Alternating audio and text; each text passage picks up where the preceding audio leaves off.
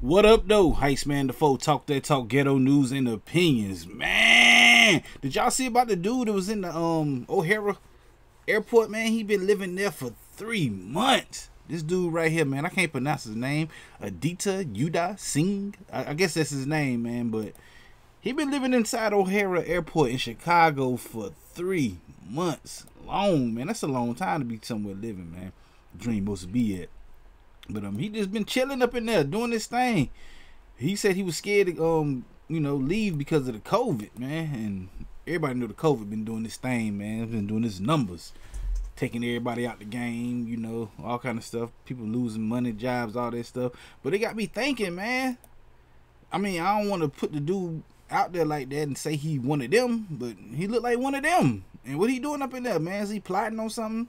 After 9/11, we both come together and close down stuff so everybody can watch stuff and look. Y'all got a dude living up in there from that descent. I ain't gonna say religion or nothing like that, cause that ain't what I do here. I don't get into all that. But dude look like one of them peoples, man. I ain't trying to say what type of peoples he is, but I don't know.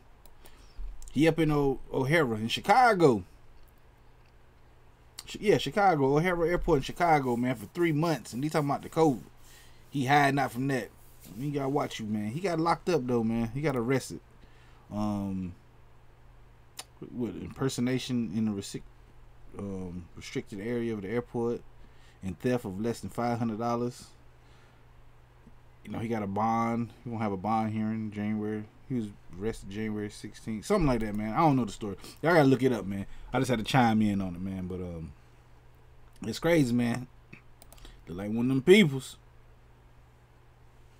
And he at the airport, man. I gotta watch these folks, man. I don't know, man.